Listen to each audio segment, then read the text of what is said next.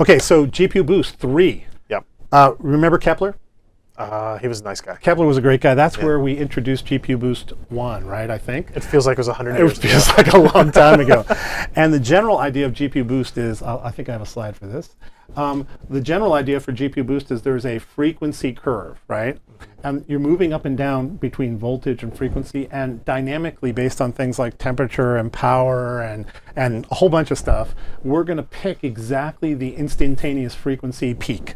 Okay, so if the temperature goes high or say the power spikes up, we move down the curve to manage our envelope. Okay.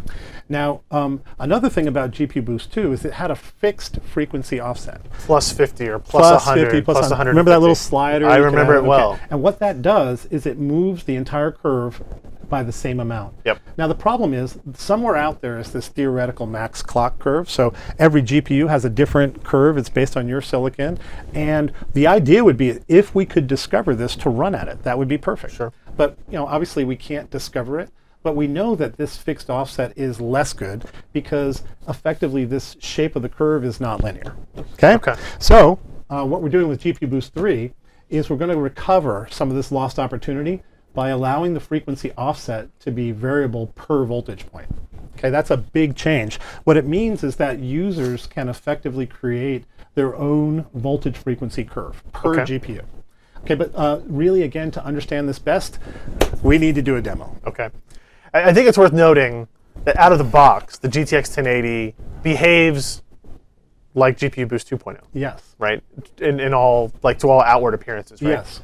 It's going to change its clock. It's not taking advantage out of the box, but unless you go into software and do something else, you're not taking advantage of this per voltage scaling capability. You have to, as an end user, you have to do stuff to take advantage of this. Now, I don't want to quite say GPUBoost 2.0 and 3.0 are the same. In fact, there's a lot of things that have been improved. Right. Kind of back to Jonah's comment about how we're architecting and engineering. GPUBoost has some pretty substantial improvements over GPUBoost 2. Okay. So 3 is better than 2, but we don't want to go into the details because it's kind of a part of our secret sauce.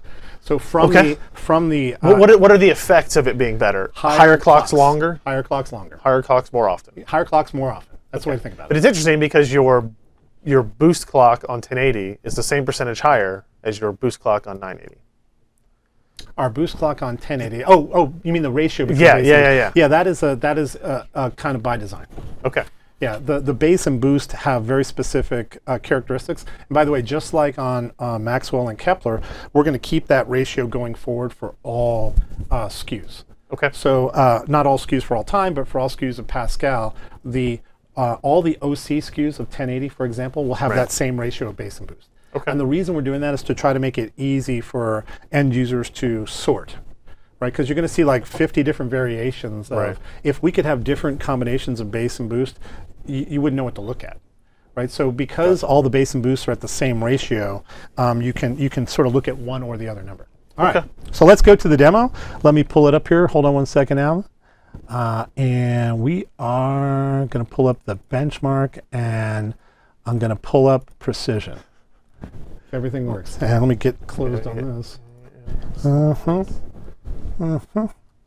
Okay. Close that maybe. Okay. And where's precision? So first of all, shout out to our friends again at EVJ who have been coming in hot, working around the clock. All I can say is, Steven, if you're watching, that's been an amazing effort. And honestly, I think you're going to delight gamers. So so how do you want to do this exactly? Let's start here. Okay, I'm just going to walk through it. Okay. Hey, Ryan. Yes, sir? I'm not getting the other screen. You're not getting which other screen? I'm getting it, but there we go. You got it? Okay, you got that? It was thinking. Okay, we got it. So this is a new version of Precision that we've been working with. It implements GPUBoost 3. And you can see it's been cleaned up a little bit. This is now going up to 2.5 gigahertz on the dial. So it's ready for Maxwell, right? And it's got the power target, temp target, and the GPU clock offset. So if you slide this GPU clock offset, you're kind of doing what you've ever done. It's just like GPUBoost. You can slide it around, and you can hit apply, and all of a sudden you're going to be running faster. So let me go ahead and turn on a benchmark here. And I'm going to just start up Heaven, and it's running on the other screen. Oh, you got the other screen. Very nice. We can get both. You can do both. We can do that. Damn, you're good. I know. All right, so I've got the yeah. I know I'm really good. All right, so I added just off the top 122 megahertz. I just picked that number randomly, of course. And you can see in our real-time display here on the main picture, right now we're running Heaven. Move your mouse over and highlight over this. I think it might give you more, a little bit bigger. Okay, where's my mouse? Mouse, there we go, mouse. Okay, so right now it's running at 1987, kind of coming up and down. Yep. I've added 122 megahertz to the clock, and I'm sure I can go higher. And you can see right now we're reporting things like it's power limited, and we're running at 1.012 volts, right? So this is a very typical experience. The temperature right now is ramping up to 62. Our temperature target, you can see, is 83C. So it's going to get to 83, and then it's going to stabilize, right? And the fan will kick up to keep And then the fan will kick up, and we're just going to keep running Heaven while we mess with this thing, okay? So live demos, everybody. Anything could happen. Anything could happen. Okay, so on Precision, you've got these two big yellow buttons, and that is your menu system. So I'm going to click right, and right away you'll see we've come to a brand new page. Now, the blue here is showing your specific voltage frequency curve for the part that we're looking at right now. Okay. Now, this should effectively be the same for every part, but the fact is it's red from the silicon that's on your chip. The green represents the overclock that you've currently got. So that's our plus 122. That is our plus 122. And we're in what's called basic mode right now, which effectively says there's a fixed relationship, a fixed offset applied across the whole VF curve. Now you can interface with this thing by just clicking on it, and you can see I can raise and lower my entire VF curve by just kind of moving around. So I'm going to say, okay, 100, that's 200 megahertz, and then I hit apply. And right away, I'm now at 2050 or 2025, and I've upped my overclocking just by clicking on the little basic curve. Okay, so that's. I think I'm augering in. Nope, I'm back. Hold on. He is Clicks okay. Too high. Just a shade too high. Let's go a little bit lower and apply that. Okay, I'm going to pull up Precision Heaven again. All right, so we're back. Heaven is relaunching. Now, if you go back to the last thing, did you adjust your power targets? Sorry, back there. So I did push my power target up to 120. Yep. Yeah. So let's go back to the overclocking. So we're back running again. Go back to your basic. Go back to basic. There you go. And there's our curve. And so now we're running at around 1987. It seems like it's pretty happy right there. So let's, in 2025, pretty cool. So what's happening in real time is we're moving up and down this curve that we've created. Right. Now, that's only one mode. As I mentioned, you can now get more sophisticated. So linear mode allows you to have one point at the bottom, let's call it here, and you can have a higher point at the top. So what's happening is it's creating a VF curve that, again, represented by this green dots. Right. And you can see the amount of overclock is increasing as you go up. Now, a lot of people would... that seems like the wrong way to do it, That seems backwards, right? So what you might do is low at the top and high at the bottom. Right. And this recovery, let's go ahead and apply that. Okay. Okay, and now we're running at 1987, and we're again moving up and down the curve. Did apply? Did it apply? Yeah, there you go. Okay, 1911, 1949. So I'm going to crank it up a little bit more, and move this guy up a little bit, and apply it again. I don't know. That's pretty aggressive? That's pretty high. What's that right there? That's a little high. We're going to go down a little bit. All right, here we go. Apply. See how we do. 1949, 1974. Okay, it's still safe. But the truth is, you might not want to fart around with these VF curves, right? I don't. Do you not? I want somebody to do it for me. You want somebody to do me for us. So what we've also built into GPUBoost 3 is the ability to have a scanner. Okay, so what I'm going to do is close Heaven over here. All right. And I'm going to kill that whole thing. I think I can just hit enter. Is that right? Escape. Escape. Okay. Okay, so back over here. Now in manual mode, you can obviously click around on the grid. Now let's just click one here. And you're actually entering your own VF curve.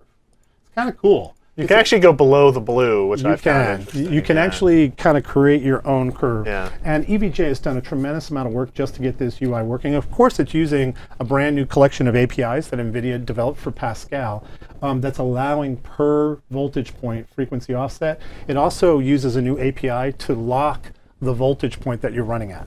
Now, by locking the voltage point that you're running at, you can actually test automatically how much offset. Oh, so you're basically telling the GPU, hey, I want to clock up, don't automatically increase voltage Right. like you normally at would. voltage, right? I see. And the Okay. reason you lock at voltage is so that you can test it. So let me show you what this looks like. I'm going to hit run. Now remember, this is live overclocking. and now we're scanning, okay? Oh, so I should have checked and seen how fast we're running. Okay, so what it's going to do, I think, is it running quick or slow? I think I'm going to speed that up. Yeah, I think hit cancel on cancel it. this. Let's check our settings real And fast, the just for settings are down here. the purpose of demo. Yes, I'm going to change that to 2 just to speed it up. So this is the configuration for how do I want to scan. What the scanner's going to do is start at the bottom of your voltage frequency curve. Yep. It's going to run a test. In this case, it's running sort of the Fermat donut. And then it's going to test between 100 and 200 megahertz and for 2 seconds. And it's going to run a series of tests. Of course, in real life, you would do this longer. And it'll create your voltage frequency curve for you. So here we go, we're going to run.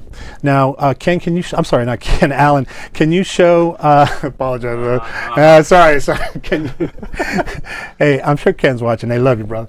So can you show, and there you go. So we got the EVJ thing running. So you see, it's basically it's running a test looking for either visual corruption or the driver to crash, right? And it runs it for 2 seconds. Ideally, you want to do this longer so you have a more stable system. You're getting an accurate thing. But for our purposes, we're just kind of speeding things along. If you switch to the other screen, yeah, you just did there, you can see the green bars. The little green dots. dots. It will go up there it goes. It goes up about every 2 seconds. It'll go up, and then when it gets to a point where, hey, I think we're at a spot where we should stop, it moves on to the next one. Now, Exactly. you can adjust how aggressive it is in those aspects? Yeah, the idea is it's doing comparisons in memory, looking for corruption, because it knows kind of the pattern that you have a reference of what it should look like. This is what it should like when I'm all done, so if it's not looking like that right this second, you can capture per pixel errors, right? Okay. And of course, you could TDR, and you can even hang up the system, and what Precision is doing, and what with our help, is recovering from TDRs quickly, and relaunching. It gives you a little pop-up, do you want to automatically continue?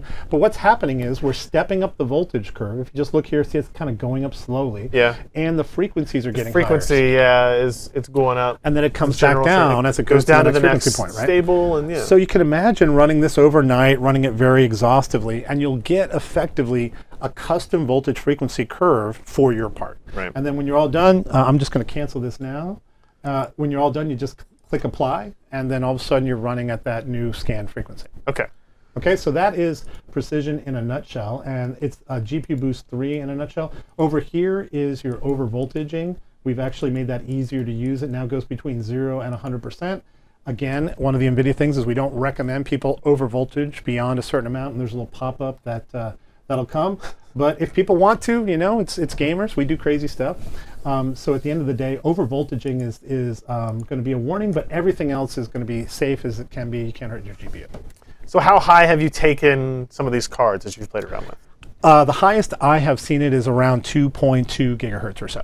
Okay. Yeah, now I'm assuming that these are, you know, we're just getting started. I'm assuming that there's going to be distribution. Right. And obviously, you know, each GPU is going to be different. So, you know, buyer, you know, is going to see some variation. But so far, it's ridiculously and shamefully fast. Shamefully fast? Shamefully fast, yeah. And what about on the memory side? What would you... On the memory side, let's do, well, I mean, the memory is obviously right here. You can adjust it. I've seen easily 200 megahertz applied on a memory offset. So let me go ahead and reset this. I think that should be easy. Just hit it. That's probably fine. Let's do this. I'm going to do a clock offset down to about 109. Well, maybe 200. What the heck? 184, apply it. And then here we're going to come back to, you know, we should have tested this ahead of time. Right? Yeah, so here's our memory clock. I always say that. 5.2 gigahertz. Oh, 800. That's loading. It's loading up. You're all right. It didn't crash yet. 5.2 gigahertz, bajillion hertz. So obviously our throughput is double that. So it's like 10.4 gigabits per second right now running. And we're running at 2.25 megahertz. 2.025. I'm sorry, 2.025. Right, yes, 2.025 and 5.2. That's pretty good. Yeah, Right for literally clicking 4 buttons. For clicking 4 buttons, and now you're kind of running heaven at crazy frames, 145 frames per second. And of course, the temperature right now is 66C, and it's you know, it's slowly creeping up, but you can kind of see it plateau. It'll plateau around 85, and then the fan is basically off right now, and it'll start ramping slowly. Right, right. So do you expect people to have, when you go to a new process tech, you don't, like, we're kind of all just kind of figuring this stuff out. Yeah. But if you guys were kind of felt safe showing 2.2 on air at your editor's day or during the live stream or whatever it was, I mean, have people started getting into the water cooling side of things? What are they kind of seeing at it? I haven't seen any results yet with water cooling, but I'm sure as we get closer and closer to retail availability, you're going to see all kinds of crazy stuff start happening with liquid nitrogen. And I would be, you know, I hope that the world records get crushed. I would expect them to be crushed. Yeah. Yeah. That's what I would I know. I was going to go. Our overclocking, I think you try it? I stopped How'd you get? at 2025 is where the GPU clock kind of leveled out, okay. right? So this is just a little bit below so it's where we set it at. And I think on memory, I got up to like 350. Well, let's do it. on I mean, if I don't. we're I mean, here- you don't really. No, we're here. Let's go. Let's do it, baby. So We do instead have of to use the 184, systems. 200. Oh, didn't that already barf at 200? I don't remember. Oh, let's 200. Hit apply. Oh. If you're gonna do it, Yeah, at least let's do it. actually Let's do do it, it. right? I mean, 1949. All right, all right. there you 2000. go. What was that? Oh, Ah. All right, close. All right, Yeah. close. All right, I think we're done on this. So I mean, that's pretty cool. And the idea of a curve, like a per voltage curve, Yeah. is the idea. I don't know. Like you said, you haven't seen enough to see what the range is. How close do you think that software will be able to get to getting the maximum you'd be able to get at your GPU if you did it manually? I think it's going to get very close. You think so? Yeah, I mean, because there's, it's really just how long do you want to test it and how let me see if I can get this back up. How long do you want to test it and what test do you run? I believe EVJ has the ability to effectively, let me see if I have to reset this thing. Save that. Hold on one sec. Yeah. Talk amongst yourselves. I'm going So you to get pull this PowerPoint back up. While you're fixing that, Tom, is there a way to like run that automatic calibration thing and then back it off by X% or Yeah, something? just to- we're adding that right now because the idea was you want an aggression factor, so 100% or 90% or whatever to back off the curve that's calculated so you're stable out of the box, right? Right. Yeah. So that's coming. And I suspect you're going to see by the time of availability, you know, that kind of feature. If you enjoyed this content, consider supporting in-depth technical content by contributing at patreon.com/PCPer.